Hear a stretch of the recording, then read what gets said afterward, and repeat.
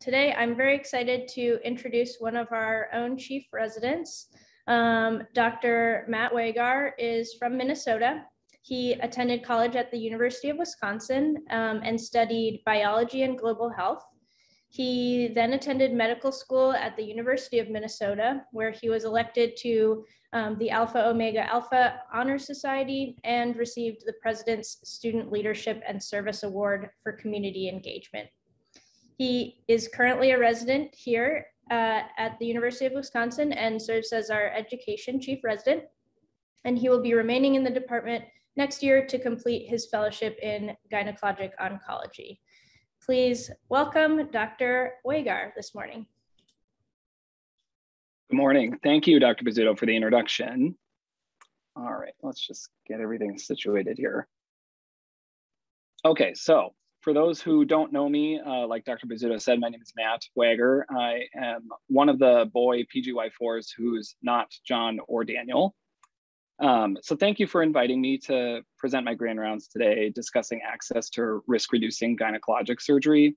And in preparing for this presentation, I came across this quote from JFK, which felt particularly timely, not only because I was able to come up with a snappy title, but it allowed me to sort of reflect on the efforts that patients and often the public have to go through to keep themselves safe and healthy now more than ever. And so in doing so, I was spurred to detail the evidence for risk-reducing surgery and how we as women's healthcare professionals can act as facilitators and champions of preventative surgery. So, okay. So I know the planning committee have any relevant financial disclosures. Can you imagine if I did? That would be so wild. How does this advance? Perfect. Okay. So these are my learning objectives. You may note this talk will skew sort of heavily towards the prevention of epithelial ovarian cancers, but we will touch on some preventative interventions for a handful of other conditions in passing. So during this session, we will examine some biologic theories and epidemiologic evidence for risk-reducing gynecologic surgery. We'll discuss current recommendations for risk-reducing gynecologic surgery for background and high-risk women. We'll describe some barriers to risk-reducing gynecologic surgery at the individual, institutional, and national levels. And we'll compare trends in risk reduction in the peripartum on an interval basis and at the time of benign gynecologic surgery. And finally, discuss targets for intervention to increase access and utilization of risk-reducing gynecologic surgeries as well.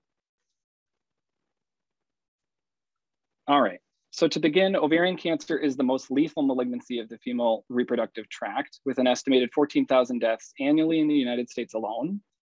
Given lack of effective screening strategies, ovarian cancer tends to present at an advanced stage with an overall poor survival. And advances in the understanding of tumor pathogenesis in the last 2 decades have led to the development of risk-reducing surgical interventions as a means of ovarian cancer prevention.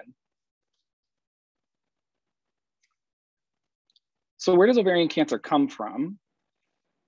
The rationale for risk-reducing surgery boils down to this. So as many of us know, ovarian cancer is a heterogeneous group of cancer diagnoses, including different histologic patterns, molecular profiles, and patterns of disease.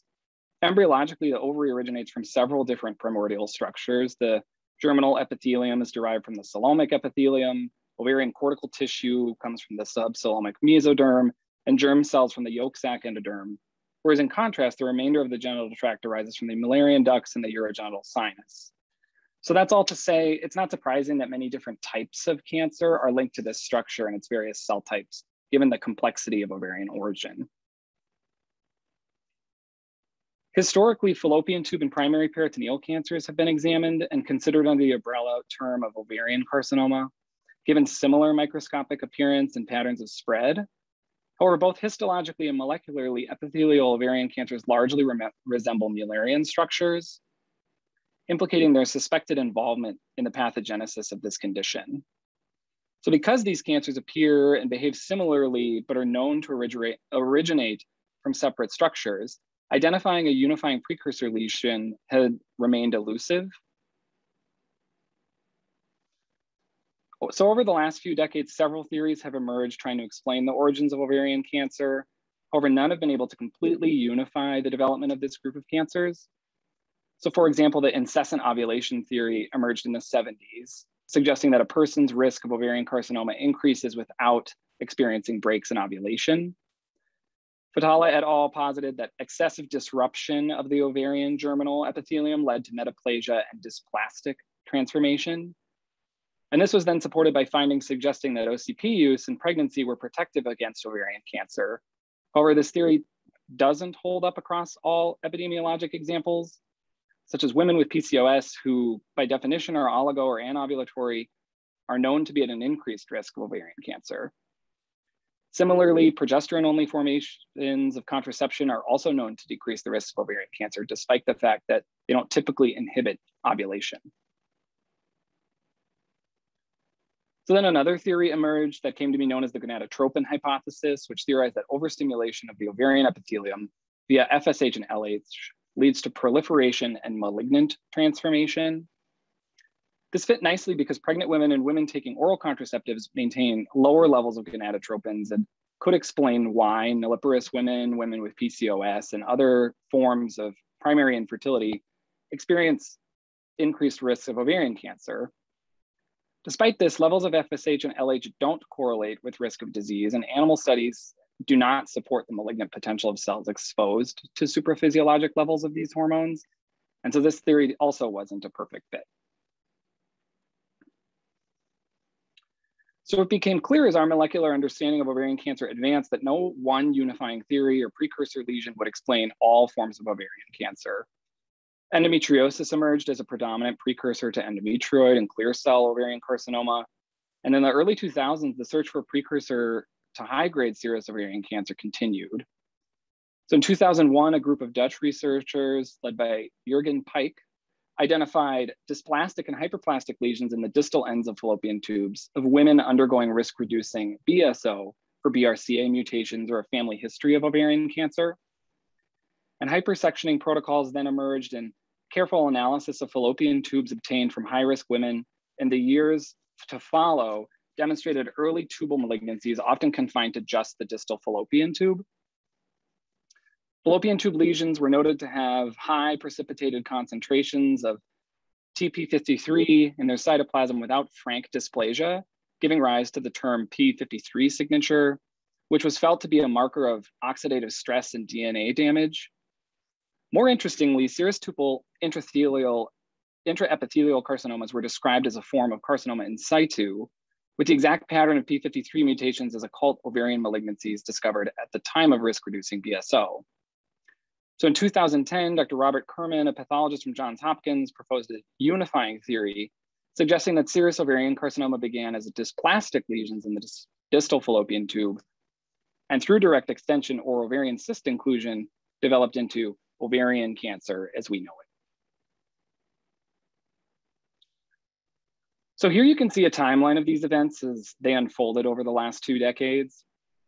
This figure is taken from a Gray Journal article from 2019, and it's the kind of thing that makes me upset to look at because it's very pretty, and I'm upset I didn't think about it before they did. So notably as evidence linking stick lesions to the pathogenesis of serous ovarian carcinoma grew, so did a paradigm shift away from screening and towards primary prevention. Within the same decade, evidence suggesting that tubal ligation was protective against ovarian carcinoma emerged at an epidemiologic level, and coupled with the newly emerging tubal hypothesis, support for salpingectomy as a means of primary prevention grew. So arguably a component of this rapid adoption of the tubal hypothesis can be traced back to Dr. Pike and his group out of the Netherlands, who proposed this same theory in a letter to the editor in 2003, 7 years before the unifying theory was published by Dr. Kerman's group. But that is none of my business. And so shortly after the formalization of the tubal hypothesis, various societies and organizations started to adopt stances on opportunistic salpingectomy. Bilateral salpingo-oophorectomy for a long time had been considered a reasonable prophylactic measure for women with genetic predisposition to ovarian cancer. But it wasn't until the late 2000s that the concept of reducing risk of cancer for women with average background risk emerged. So many major women's health societies, including the Society of Gynecologic Oncology of Canada, SGO, and ACOG, have all adopted statements encouraging the consideration of salpingectomy as a form of permanent contraception or at the time of benign hysterectomy. Notably, only the GOC provides a definitive recommendation against BSO in premenopausal women for the indication of baseline risk reduction. And given lack of prospective oncopreventative data and overall understanding of the long-term hormonal effects of salpingectomy, a strong evidence-based recommendation is likely decades away pending European and North American randomized trial maturity. So here you can see these recommendations that I've laid out in table form, more so as a reference and just for comparison between these three specific entities. So in present day, all women presenting for any type of benign abdominal pelvic surgery should be counseled on and at least offered risk-reducing salpingectomy if they've completed childbearing. However, the question of how to factor in oophorectomy into this decision still looms. So in 2005, a study from Dr. William Parker, who's now at the University of California, San Diego, suggested that using a Markov model, oophorectomy prior to the age of 65 for benign indications led to an increased mortality secondary to cardiovascular risk elevation. So thus, expert consensus at that time rapidly changed to reflect this finding. However, criticisms of this model demonstrated a lack of reproducibility given input estimates, and more contemporary data has already begun to refute this sort of absolute cutoff that was proposed. In any case, for those desiring or considering oophorectomy, thorough counseling and discussion regarding cardiovascular, psychosocial, and anticipated menopausal side effects should be undertaken for anyone considering this procedure.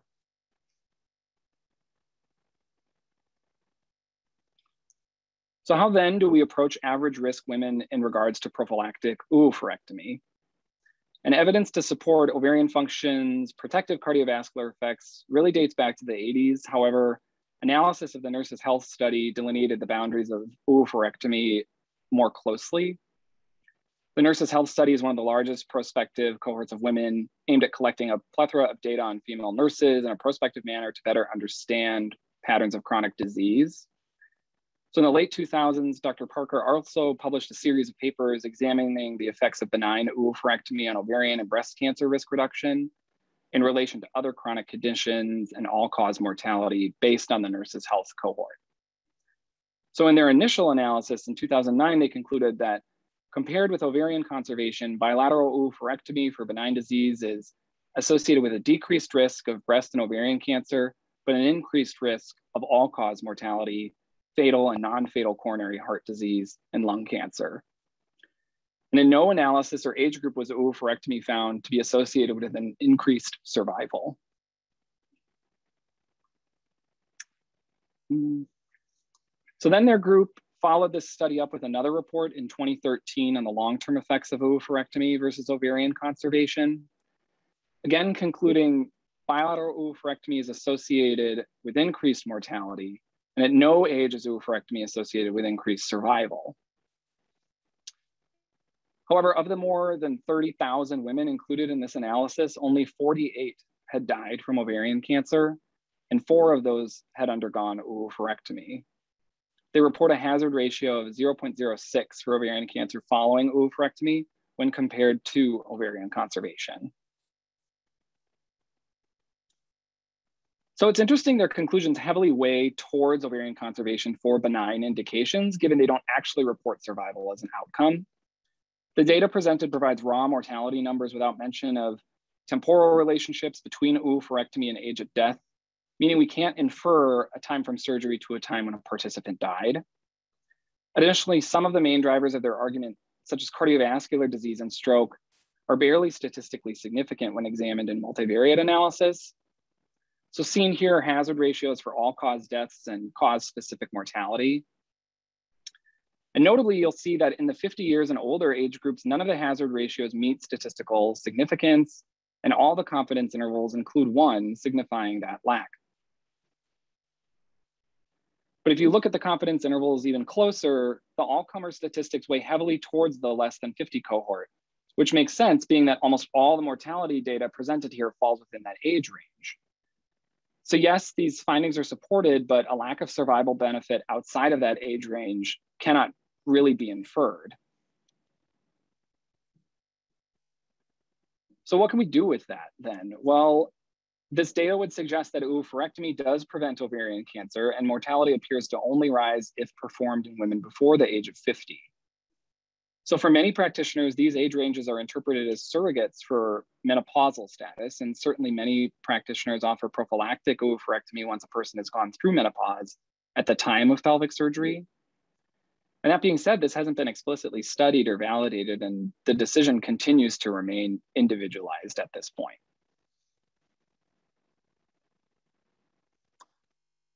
So then how do we do with high-risk populations?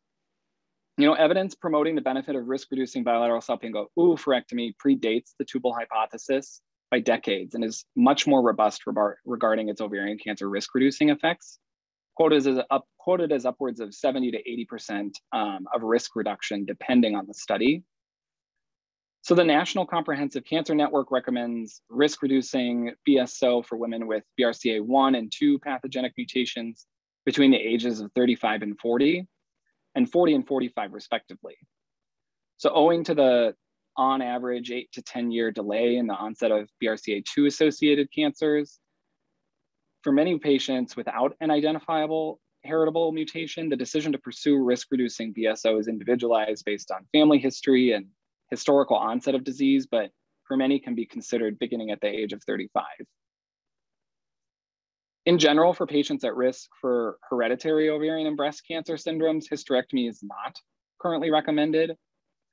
Although recently there have been some associations drawn between BRCA1 positive patients and serous uterine cancers, leading to an update that specific individuals with concerns for familial serous uterine cancer may be considered for risk-reducing hysterectomy at the time of BSO.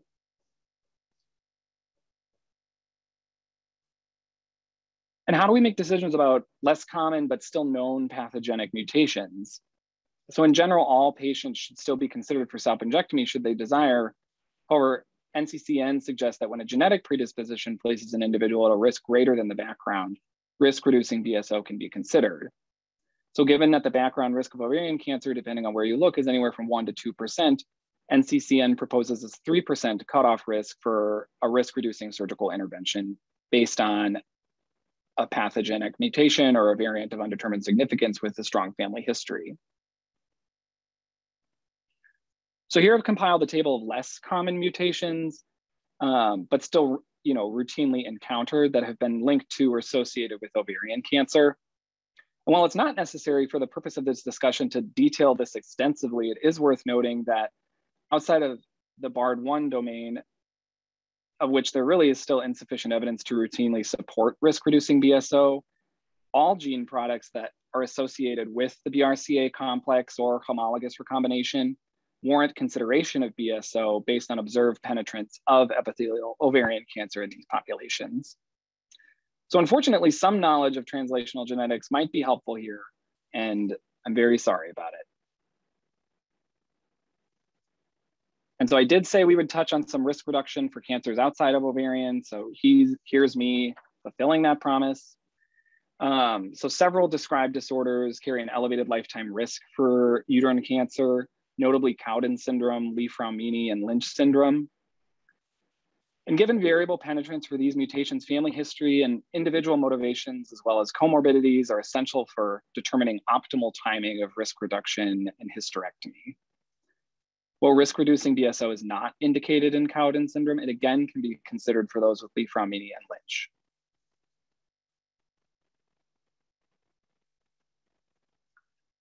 So then, considering the rapid emergence of national recommendations, it's not surprising that the uptake of salpingectomy has taken off in the last decade. And indeed, following these landmark publications, in 2010, 2011, salpingectomy quickly gained momentum at the time of benign hysterectomy, coupled by the knowledge that tubal retention has often been associated with hydrosalpinx and symptoms requiring reoperation. The proportion of benign hysterectomies completed with salpingectomy rose sharply following SGO practice advisories that have been issued in 2013 and ACOG committee opinions published in 2015. And so you can see that here again from a nice paper out of USC in the Gray Journal. So how then has this practice changed across different surgical settings? So, well, salpingectomy was rapidly integrated into laparoscopic surgery at the time of benign hysterectomy, introduction into other areas like the peripartum period, including at the time of cesarean or immediately postpartum, has been much slower, given perceived risks of this procedure in the setting of gravid anatomy. And perceived is sort of the key word here. So even if you look at our own institutional data, the introduction of salpingectomy in the postpartum period didn't really begin until shortly after the SGO clinical practice statement in 2013, reaching the majority of postpartum procedures at the end of 2017. And so despite its uptake in academic practice, the majority of tubal procedures performed for permanent contraception continue to be tubal ligation or occlusive procedures, and many women qualifying for genetic screening and high risk reducing BSO don't have this completed in a timely manner. So then how does the integration of gynecologic surgery into evidence-based practice compare to other risk-reducing surgical interventions? How do we stand relative to other specialties? And so perhaps the most obvious comparison becomes how do we do relative to risk-reducing mastectomy for breast cancer prevention? Which brings me to a dramatic non sequitur. Academy Award winner, Angelina Jolie. So in 2013, Academy Award and 3-time Golden Globe winner, Angelina Jolie, published an expose in the New York Times detailing her experience as someone living with a BRCA1 mutation and her decision to undergo risk-reducing mastectomy. This brought massive attention to the subject of BRCA testing and access to genetic counseling and referrals. And while mastectomy rates over time have largely been constant, owed to the variable incidence of breast cancer between the 3rd and 7th decades of life, a surge in BRCA and high-risk breast cancer referrals occurred across the globe following this announcement.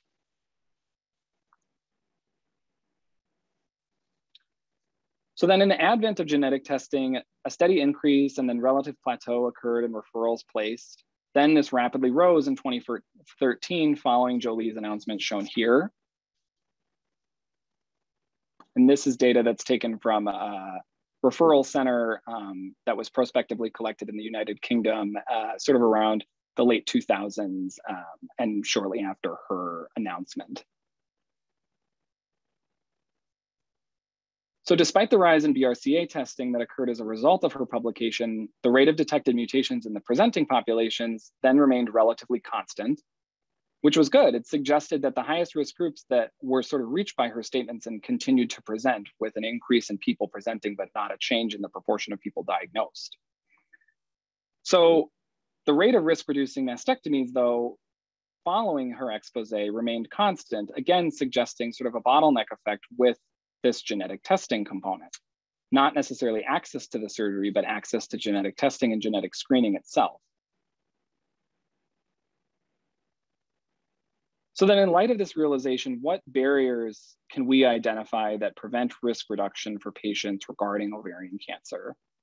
And research examining these questions groups many of these obstacles into patient, physician, and institutional factors.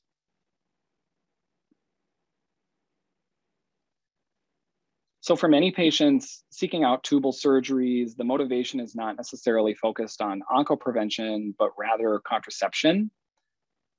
A lack of knowledge of the potential risk reduction profile of salpingectomy then contributes to missed opportunities for opportunistic surgery at the time of other benign abdominal surgery. And for many, even a pap smear can be considered too invasive. So then the idea of undergoing even minimally invasive surgery from our perspective for cancer prevention can seem way over the top. And so not only do patients need knowledge to empower their decisions, but they need to be able to access, be it geographically or via their insurance network, surgeons who are knowledgeable and skilled in the performance and integration of these procedures. And then there's the problem of eugenics in this country. And this could be an entire discussion in and of itself, but for many, the threat of eugenics and coercive reproductive practices is still a recent memory and a very real threat to well-being. And at the intersection of forced sterilization and oncopreventative justice is a PhD thesis, so I won't really get into this in great detail, but to say that given the shared trauma of contemporary eugenics in the United States, the thought of removal of a reproductive organ for cancer prevention to many seems dubious, sort of at best. So from a surgeon's perspective, a lack of translational ability to complete these risk-reducing salpingectomies or BSOs, across a variety of surgical settings, including a minimally invasive, at the time of laparotomy or C-section or in the peripartum, may preclude them from offering this procedure. And similarly, given the perception of risk, particularly in the peripartum, as I mentioned, many surgeons don't feel the benefits of salpingectomy outweigh the risks. And as I mentioned, practitioners may not bring the same intention to the operating room that patients do, leading to discrepancies in the delivery of these procedures and expectations.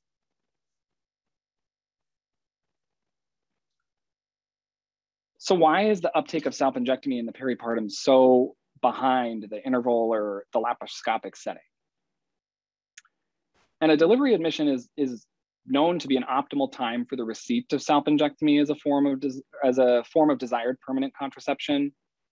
10% of hospital deliveries are accompanied by sterilization procedures, and gravid uterine anatomy easily facilitates access to the adnexa.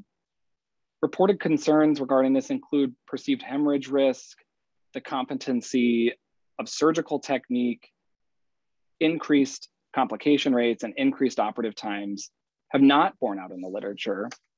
And if anything, salpingectomy at the time of cesarean and immediate postpartum following vaginal deliveries has similar outcomes.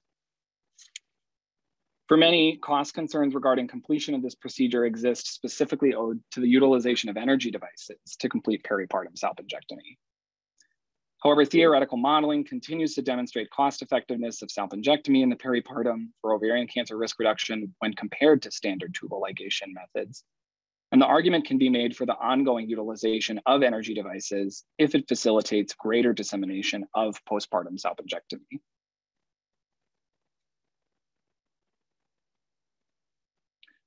So notably, reimbursement issues exist regarding preventative surgeries, and while this in general is covered for the indication of permanent contraception, many federal insurance plans will not cover sterilization procedures without adequate or archaic documentation not found in other disciplines practicing informed consent. And a lot of that has to do with, again, our history of coercive sterilization and taking advantage of vulnerable populations to study these procedures, even recently in the last 20 years. However, these barriers exist and continue to contribute to differentials in access to these procedures for otherwise willingly informed presenting patients. So furthermore, Medicare does not currently consider preventative surgeries such as BSO for BRCA positive patients necessary. And this coverage can often be denied and preclude surgeons from completing or offering these procedures due to concerns for reimbursements.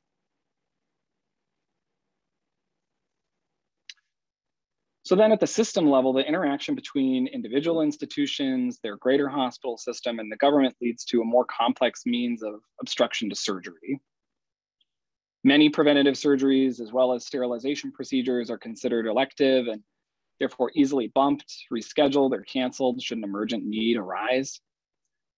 Due to federal regulations, many patients with federal insurance, like I mentioned, require specific documentation, precluding procedures that result in sterilization from occurring within various time periods.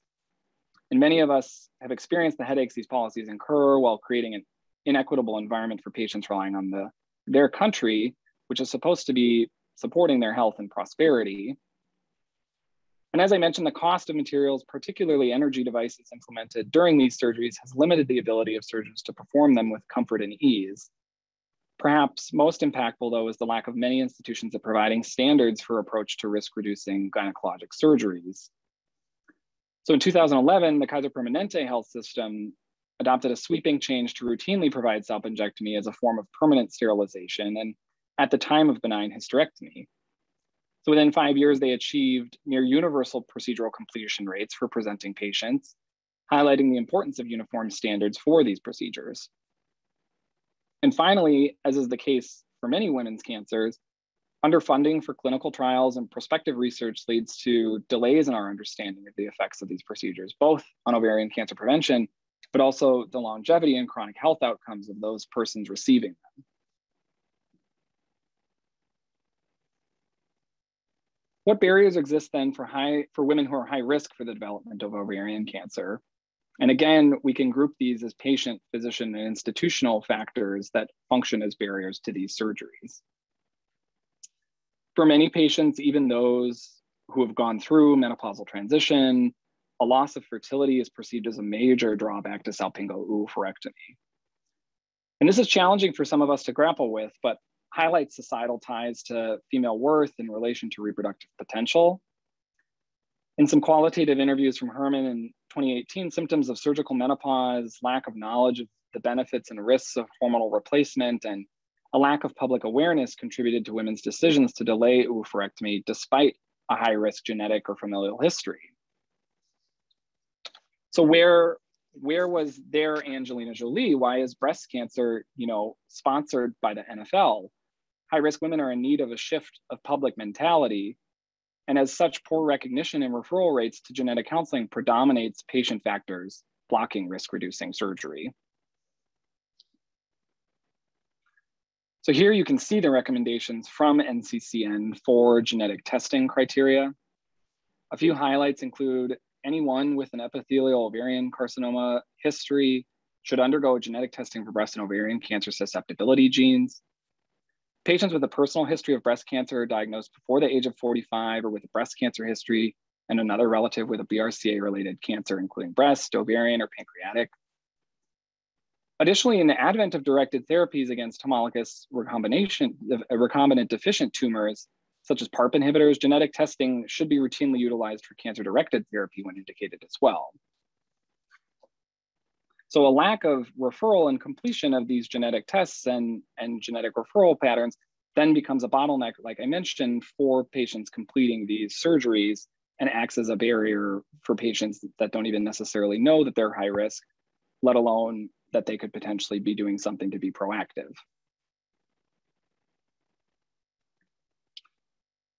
So for many physicians, a lack of knowledge or awareness of these guidelines can preclude high-risk patients from necessary referrals. Failure to elicit a detailed family history as well as perceived cost and access to genetic testing may further prevent a physician from recommending a referral to high-risk genetic testing. Again, prejudice plays a role here as surveys of physicians in oncology demonstrate that Black and Hispanic white women are less likely to receive referrals to genetic counselors due to the perception that they will not complete these referrals despite their indication. And so recognition of barriers to completion of genetic counseling referrals and individualized plans for testing completion are needed to ensure that adequate understanding of the prevalence of some of these mutations is robust across diverse populations and diverse groups needing cancer and oncopreventative care. So again, a lack of institutional processes contributes to missed opportunities and unmet testing needs. Frequently, teams tasked with recognizing and caring for patients with high-risk histories are fragmented across primary care, surgical specialties, and acute care services. Here at UW, we've been able to synergize these efforts in high-risk clinics such as the PASS clinic, allowing for integration and ease of access and understanding for patients presenting with a high-risk history. Similar efforts integrated across specialties aimed at prevention can further upscale utilization of risk-reducing surgeries as well. So perhaps even more critical for the high-risk population is access to specialty surgeons capable of completing risk-reducing procedures, but also recognizing and intervening on an occult malignancy. The incidence of occult ovarian cancer at the time of BSO for BRCA-positive patients is estimated to be anywhere from between 5 and 10%. So access to surgeons capable of staging as well as pathologists and hypersectioning protocols designed for the identification of pre-invasive or microscopic lesions is critical to appropriate risk stratification and treatment delineation for these people.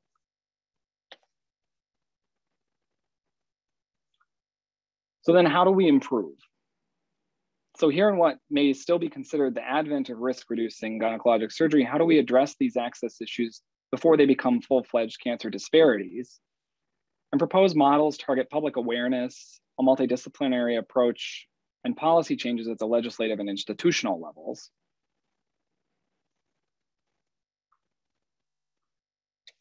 Public knowledge is largely influenced by peer experiences.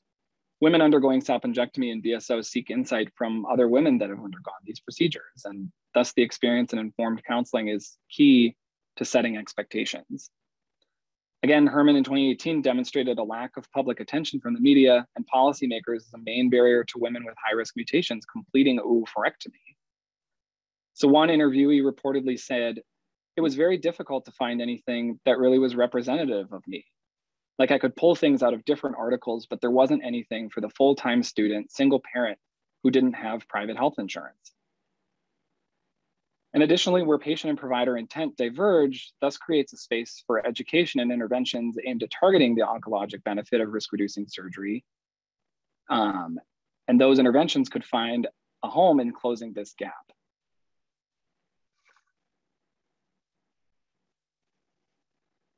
So integration into other surgical specialties remains key to the continued implementation of risk-reducing gynecologic surgery. Opportunities at the time of abdominal pelvic surgery, including bariatric surgery, cholecystectomy, and hernia repairs, have demonstrated similar outcomes and favorable patient-reported experiences, suggesting a pathway for collaborative risk-reducing efforts. For many patients with high-risk mutations, the combined approach to risk-reducing mastectomy and bilateral salpingo-oophorectomy has demonstrated a similar safety profile, significant cost savings, and satisfaction from patients as well. Clinics aimed at identifying surgical interventions for various risk-reducing indications are theorized to fill this need in a way that is economical and fair. But beyond the creation of this point, perhaps idealistic, what could be called idealistic multidisciplinary clinics, educational opportunities for other surgical specialties arise in terms of recognition of patients who could benefit from or be interested in risk reduction without knowing that it's available to them.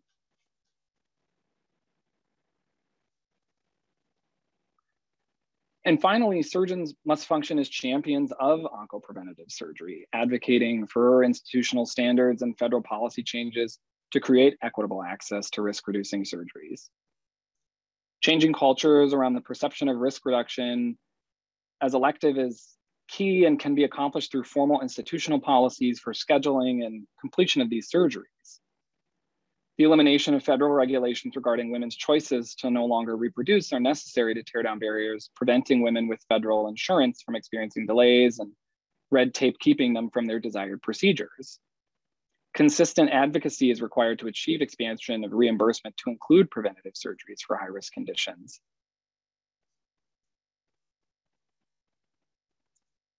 And so what do we not know? There's still a lot that we really don't understand. Prospective evidence on salpingectomy is lacking and only observational at this point, despite its relatively massive adoption in academic centers. For some high-risk patients, BSO is not enough to prevent ovarian cancer. And many of these patients, anywhere from 1% to 4%, depending on the study that you read, still develop an ovarian or primary peritoneal cancer, which really highlights our lack of understanding of the pathogenesis at this point. So in the setting of salpingectomy, we continue to investigate its long-term effects on ovarian endocrine function, as well as evaluating its relative efficacy as a form of contraception compared to other methods of sterilization. So ongoing randomized trials evaluating salpingectomy for high-risk patients with or without delayed oophorectomy continue to accrue, and maturation of this data could better delineate the benefit of salpingectomy as a surgical intervention for high-risk patients wishing to avoid surgical menopause. Similarly, completion of hysterectomy for benign indications with or without salpingectomy continues to accrue prospective data in an attempt to understand how this affects patients with average background risk. And here I've listed some of those trials and their registration numbers just for your reference in terms of where we're at with some of this data as well. So what can you do for salpingectomy? Well, it starts with emphasizing what we know and why we think this strategy reduces risk. Accomplishing this at the community level and engaging in ovarian cancer support groups or fundraisers, as well as advocating at the local, state, and federal level can raise awareness and draw public attention. Fostering cross-sectional or cross-departmental relationships through combined surgical initiatives or preventative clinics can capture patients interested in optimizing their health through prevention and facilitate this process for them with ease. With that comes the need for standard protocols for completion and implementation of these procedures to ensure equitable receipt and access. And finally, in counseling patients regarding the removal of tissue to prevent cancer, we must consider the humanity in what we're asking and how that organ may make someone feel whole. It's easy for us as surgeons to see tissue for what it is, but we can often miss how that piece of a person contributes to their perspective of themselves as a human being. And so maintaining a sensitivity to what we're asking as a part of a greater good that often feels nebulous and not necessarily relevant to the person that we're discussing is key to establishing these relationships and establishing this as a viable method for preventing ovarian cancer and preventing cancer-related disparities. So with that, I'll stop. These are my references.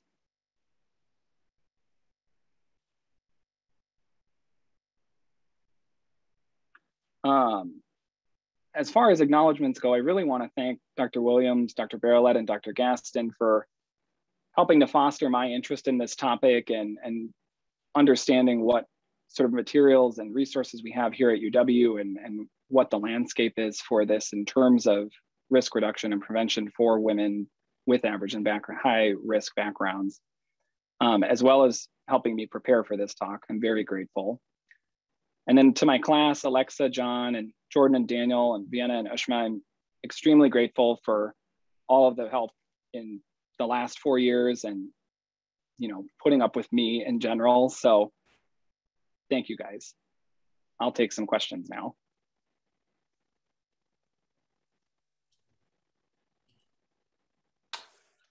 Great job, Matt. Anyone who has any questions, feel free to go ahead and ask or write them in the chat here. There's lots of positive feedback going on for you in the chat, if you can see that, Matt. Hey, Matt, it's Greg Bills. Can I ask you a question? Yeah, go for it. Is there any evidence or thought that fimbroectomy would be as effective as salpingectomy for risk reduction? So there is a thought. I don't think that there is any evidence that it is as effective. I know that one of the trials that they're evaluating in Europe is trying to answer that specific question with fimbroectomy. And I think that's in a high risk population though. But it's interesting because if you look at some of the data, the observational stuff seems to suggest that salpingectomy might be slightly better at this point, but there haven't been a lot of really great robust things looking at just distal salpingectomy or fimbroectomy, you know, and they don't know if that's related to the actual portion of the tube that's removed. Like, does the mutation and does that precursor start in the distal fallopian tube, and that's why we should remove it? Or is it something that has to do with tubal occlusion? You know, like if we take out a portion of the tube and you don't have this sort of oxidative stress occurring at that junction of all of those various sort of embryologic structures that are sensitive to, you know, metaplasia and carcinogenesis, could that also be beneficial too? So long and short, no, but that is something that is specifically being evaluated in one of those RCTs. Thank you. Hey, Matt, it's Lisa Barolette. That was just an extraordinary talk. Thank you. You just pointed out something very near and dear to me, which is the idea that oxidative stress has something to do with carcinogenesis, particularly in ovarian cancer. And to Dr. Bill's point, I do think that is a reason to remove the whole tube because we don't understand what is happening. It's more than, it's true that we see the first changes in terms of histopathology in the most distal part of the tube, but we do not understand the entire microenvironment and what those cellular stresses are doing related to proximity to the ovary. So I think right now, in light of our relatively limited understanding of carcinogenesis in general, there are reasons to think that taking out the whole tube is important. Congratulations on this talk, Matt. Thank you. Hey, Matt, I have a question for you. Since your future fellowship program director did a great job recruiting you for fellowship, you have a really, you know, in the virtual room, you have the most knowledge of this topic now. And you also have some institutional insight because you've done some research adjacent to this topic. Just wondering if, either now or the next few months, what you might do to consider how we here in our institution and those we impact in Wisconsin, what we might do to sort of move these issues forward and impact care positively for the patients we serve. Yeah. Well, I think, from an institutional standpoint, there's a lot of things either at Merit or at the university hospital that we could work on in terms of how do we optimize ensuring that tubules, sterilization procedures that are desired are completed, especially how do we do that in the era of COVID now, where so many of these procedures are getting put off. Can we develop protocols for that? Can we develop specific workflows, working with the L&D teams here, working with the main OR teams? At UW, in a lot of our clinics, there's been an initiative to start referring people to the multidisciplinary weight loss clinic and bariatric clinics. And so as we're starting to shift towards risk reduction around some of those surgeries, as we prepare for people having like benign hysterectomies or other sort of surgeries on that front, how do we integrate some of our knowledge and some of our awareness into those clinics? Are there any screening tools, which I couldn't find anything in terms of, QI or stuff like that has been implemented in other surgical specialties to say, are you someone who's interested or concerned about your risk of ovarian cancer? Would you like a referral to a gynecologist to talk about that? So things like that can happen here institutionally. I think in Madison specifically too, there is a level of apprehension regarding salpingectomy, and there is a certain subpopulation of people who, if you go through your whole spiel with them and you say, our recommendation at this point is to attempt salpingectomy if it's feasible, there's some people that would say, no, I just want part of my tube removed. Don't want you to take out the whole thing. And I think that comes from a lot of different areas, but understanding where that comes from is going to be really key, at least for us here, but also as we go forward trying to implement this, on a larger scale.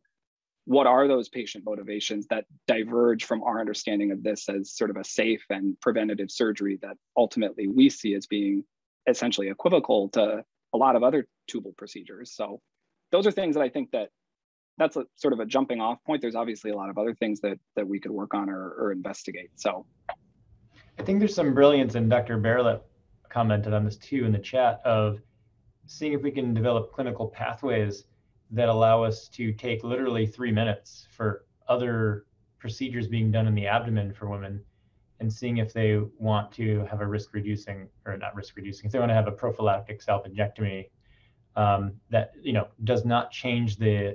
doesn't barely change any outcome of their case. It doesn't change how the case is coded as far as infection risk. And if you're just staring right at them, what does it take? 2 minutes to take out tubes with a ligature? It's an interesting concept that we've not explored here, but could be on a population level impactful. Well, I think a lot of people too, when you look at the patient reported outcomes from some of these like combined procedures or multidisciplinary clinics, a lot of patients report increased engagement and sort of a perception that their providers were more in tune with what was going on and what they actually, needed or could benefit. To come into a clinic thinking that you're going to have your gallbladder removed and then having someone say, hey, while we're doing this, what if we reduced your risk of developing cancer in the future? That's rapport building, and that's something that people utilize to build trust. And so from that standpoint too, I think if you could integrate that into those clinics, but then also at the community level, you would start to work on some of that sort of media, publicity, et cetera, side of things to help with sort of the colloquial spread of information. I'm going to push back on you a little bit here, Matt. Okay. So, I think as someone who does perform surgery, for prophylactic purposes in a different place in the body, surgery is just such a blunt tool to prevent cancer, right? It's like, I hope in the future we have much better tools than just surgery to prevent cancers like this. There's something to me that is somewhat disturbing that, women's bodies seems to be more, or parts of women's bodies seem to be more disposable than, some of our, that just seems to be the perception. Yes. And, no one is advocating for BRCA positive men to get their prostates removed prophylactically after they're done, you know, childbearing or anything like that, even though we know that they have more aggressive, earlier prostate cancer. That's more likely to be, you know, come on. So, you know, there's something that's a little, you know, I find a little challenging to think about specifically in this kind of gendered way. And the idea of just taking someone's tubes out when they're having another surgery, you know, America did that in the past, and that did not go very well. Yes. And was not very well received, or, you know, did not help build trust, I will say, in the medical field. And additionally, even in gynecology, the standard used to be when someone got a hysterectomy, you took their appendix out too, right? Mm-hmm. There are a lot of, you know, older surgeons who that's how they trained. And now we no longer do that as kind of a standard part, usually, of a hysterectomy. So.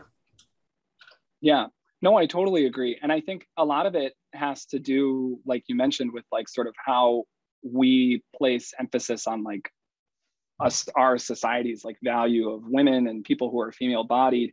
And I think that one, for me, that just harkens down to like our lack of knowledge, right? Like if we had the same level of funding that like some of these cancers that are often less lethal and affect men more predominantly, we might have a better understanding of why this is happening, where these lesions are coming from, how we could screen for them.